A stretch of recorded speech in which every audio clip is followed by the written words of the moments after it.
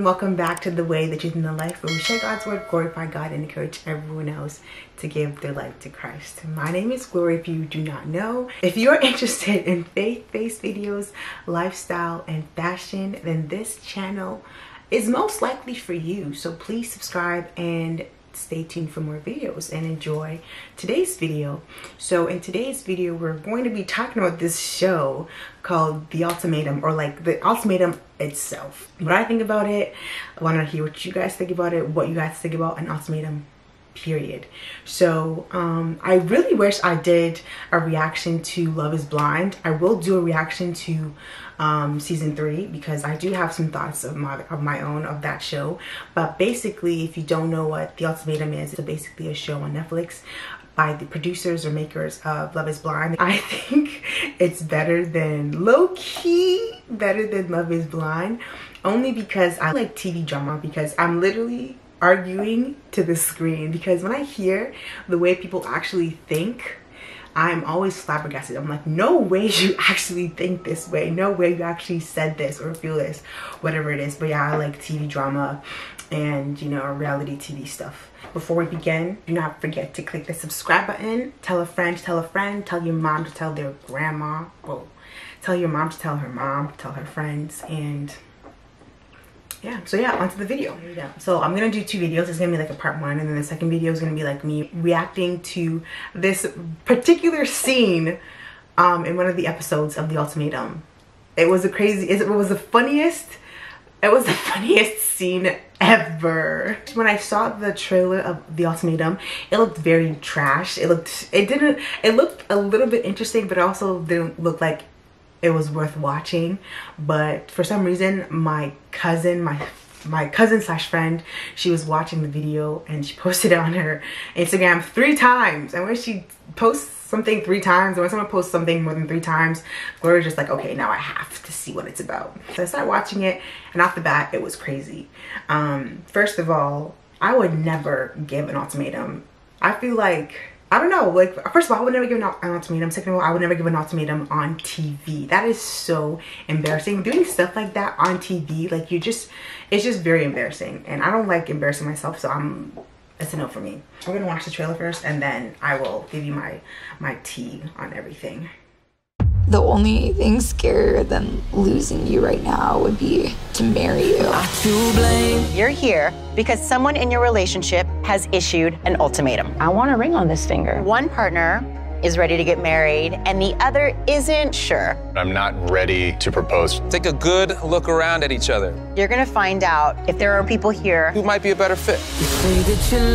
At the end of the week, you'll each choose a new partner. You'll move in together for 3 weeks. At the end of this experience, okay, I don't want to forget, but basically every single person that gave an ultimatum to the partner wanted or expected to enter the show and leave with the partner that got the ultimatum to come back to them and end up getting married. That is the basis of an ultimatum. Either you marry me or I'm leaving. Either you put a ring on this finger or I'm dipping. Choose to marry the person you've arrived here with, or to split forever. And personally, none of the people on the show are ready to get married. Like, none of them. Maybe like, no, none of them. None of them. I was trying to make an excuse or a C, but no, none of them. Like, maybe a little bit of some of them, like 2, 3 of them, but no. I would say only Randall. Only Randall was the only person who was ready to get married. But like, he was not financially ready, but he was ready. That's one person. There is someone for everyone, and I think that a lot of people would be happy to be with me. Can we just have a good time, because our lives are gonna change in 24 fucking hours. Being single is extremely nerve-wracking. This experience is making us all start over. It's weird to see the person that you came here with dating someone else. I'm not attracted to you. I think you can do like 100% better than him. My eyes have opened up to a lot of things that I want in a relationship. Let me pause. I'm only laughing because I watched that scene in the episode and the girl was just salty. She was salty because she thought he was interested in her, but after their conversation, he was not interested, and he realized that they were in a match. And she thought she had him like this, but the next day he was like, I'm not interested in you.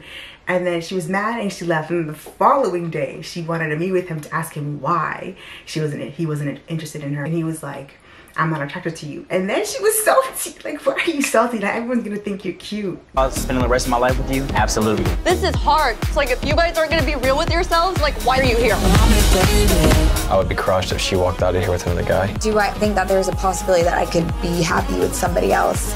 Yes. I definitely thought giving Jake the ultimatum would bring us together. It is doing the complete opposite.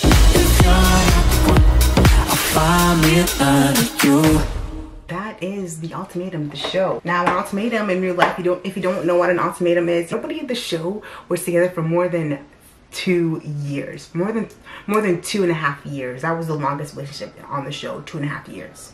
And people were expecting rings on their finger. In the show, it was mostly girls that were giving the ultimatum, and there was like 2 guys who gave the ultimatum. And one of the guys, Colby, when he gave his ultimatum and his was making sense. The other guy, Nate, his ultimatum did not make sense. I mean, it didn't make sense because she wanted to get married, but she didn't want kids. He wanted kids, and he wanted to get married. So they had that issue on itself. That doesn't really deserve an ultimatum, because you need to resolve your issue about kids, because that problem's not going to go away at all. So either you change your heart about not wanting kids, or she changes her heart, or either you guys meet in the middle or go your separate way. When a girl gives an ultimatum, to me, it's like you don't really know your worth. If you have to question your relationship after a few years, then you shouldn't even be in a I hate to say this word, like my tongue hates saying this word, but if you have to issue an ultimatum, or feel like you have to issue an ultimatum, or you have to question where this is going or what's going on in your relationship, then you shouldn't even be in that relationship. If the person doesn't know that you want a ring on their finger and you guys don't have that discussion, then it's a no for me. But to me, a good reason not to get married yet would be finances, and that is an amazing reason. Like, the guy wants to be financially stable, you know, before he puts it together a family. But at the same time, I heard this in church, and it was amazing. You don't necessarily need to have your finances ready, but once you have a vision and you're working towards it, then the finances will come. I'm not saying you should be broke and get married. I'm not saying you should be a billionaire or have a successful job and get married. But as long as you are working towards that, or you, like, you know, you're stable, like you have money but you don't have as much money as you would want before getting married, you don't need to wait till you get there. Just trust in God, trust that your vision will, you know, come to life, and work towards that, and it will come. Because once you keep waiting for, you know, something to happen, you never, like, it might be too late, and it might not even happen. It might even go the opposite of what you thought it was gonna do or be. So that's why you know, waiting till I'm financially stable can be like good and bad. For me, I would never give an ultimatum. I just think, again, I don't want to have to be with someone for 2 years and not even know what we are, not even know what his, you know, what his plans are family-wise in the future. Because a guy will let you know these things, and if a guy doesn't let you know these things like within those few years, then he's way too comfortable with where you guys are at. And that's why I feel like sometimes girls need to, like, put their foot down and, like, you know, not be afraid to be forward, and not be afraid to let a guy know that, hey, like, this is what I want in the long run. Like, let me know what you think, let me know what your vision might be, let me know what your future looks like to you, etc. And, you know, work from there, instead of thinking he knows, because guys don't know unless you tell them. A guy will not do something, or yeah, a guy will not do something unless you tell him to do something. Like, my brother does not clean the washroom. This is a bad example, not really, but he doesn't clean the washroom unless you tell him to clean the washroom. So you have to at least let him know. Not exactly the thing that you want, but let him know, like, your idea. Let him know where your head is at. Especially with a thing like marriage, a big thing like marriage, that needs to be discussed. You can't just sit around being his furniture. You're basically a furniture. You're just there. Don't be a furniture. Let him know how you feel. Don't wait till, you know, it's too late. Don't wait till you've wasted so much time.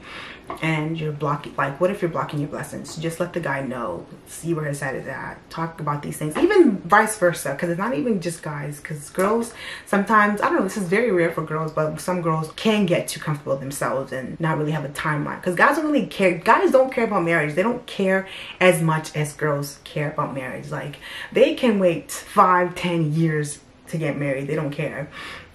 Girls, that's why girls are more of like, you know, I'm gonna get married before 30. I'm getting married before 30. That's me. I'm that girl. So I'm letting you know, you need to know that I'm getting married before 30. Not even before 30, before 27. You need to know that I'm getting married before 27. Yeah, so my advice, the takeaway from this, girls, don't give your man an ultimatum. Men, don't give your girls an ultimatum. It's not cute. You're not gonna like the result.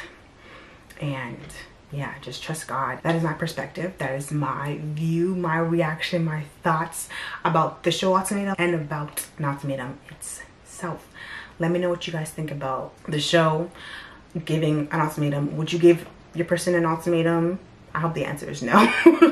But let me know what you guys would do, what you guys think about the whole situation. Thank you for tuning in and staying tuned. I will see you next time. But don't forget that I love you, but most importantly, God loves you so much. Have a great day, guys.